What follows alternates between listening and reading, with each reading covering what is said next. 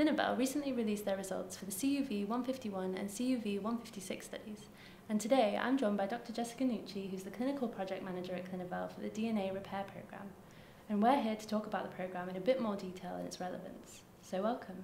Thank you.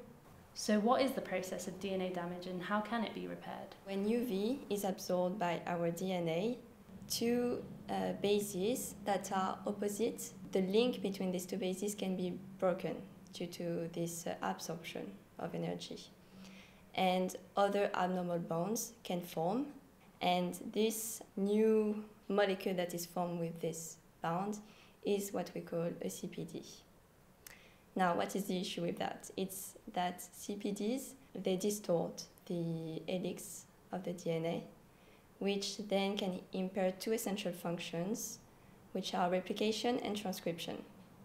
This can create mutations in our DNA, and so this can lead to cancer development.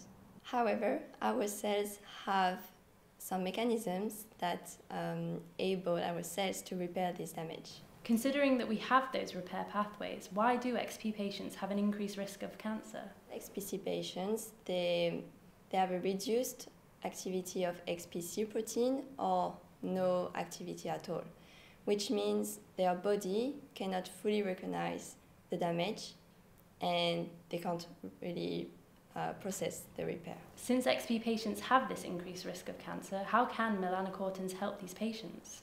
So melanocortins can help XP patients by acting on three different mechanisms. So first, by increasing eumelanin density, which will be able to give some photoprotection to the patients.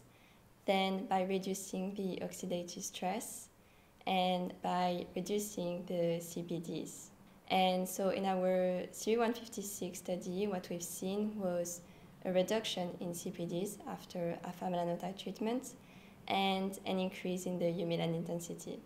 So we are very excited by these first results. So what are the next steps moving forward? So the next steps are first to finish our 3 ongoing studies in the DNA repair program. Then we have to discuss these results with experts and regulatory authorities. And then we need to expand the program in 2023. Great. Well, thank you for taking the time to talk through the DNA repair program, and hopefully we'll speak to you again soon. Thank you very much.